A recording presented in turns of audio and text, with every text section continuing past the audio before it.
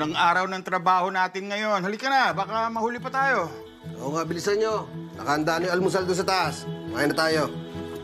Eh, sir, baka din na kami makakain dahil sobra kami excited na itong mga to eh.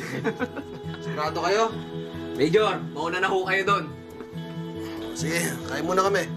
Yes, sir. Hindi na kayo kakain. Baka manghina kayo niyan. Marami tayong gagawin ngayon. Huwag kayong mag-alala, manager. Dahil kagabi pa lang, umarga na kami ng marami. Para sure na hindi kami malilate. Tsaka sigurado naman, maraming pagkain doon. Oo nga. Sige, akit muna kami. Taduran. Tara. Oh, bilisan nyo na, ha? Ikaw, Girona. Hindi ka ba kakain doon? Sir, hindi na. Pupuntahan ko rin si Bubbles eh. Magsisimula na sila ng bagong trabaho nila. Bibilinan ko lang. Sige. Sige, sir. Sir.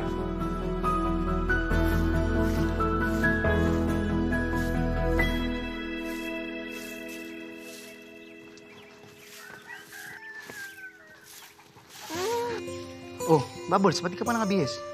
Kanina pa ako nakabihis, no? Excited na excited nga ako sa bago nating trabaho, eh.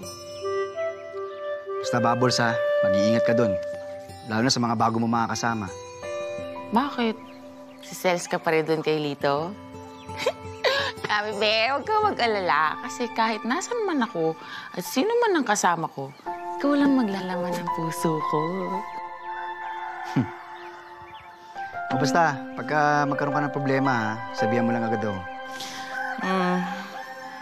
Jerome, ganito na lang ba talaga tayo? Diba, sabi mo sa akin, magsasama na tayo, tapos pakakasalan mo ko. Kailan pa mangyayari yun? Pag maging maayos na ang lahat, pag nakabalik na tayo sa dati, hindi na ako mangangako sa'yo. Gagawin ko na lang. Pakakasalan kita. Talaga?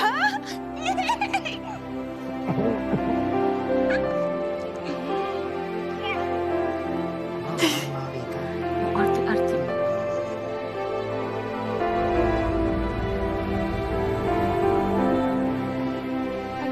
Lola! Yolly. Po. Ang mga bata. Ay, nasa hardin po. Tinutulungan magdilig si Elmo. Mabuti naman kung gano'n. Eh, bakit po ba, Lola? Hindi. Nag-aalala lang kasi ako eh.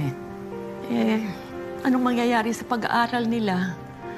Ganitong tago tayo ng tago rito. Oo nga po eh. Ako rin po naaawa na po sa mga bata.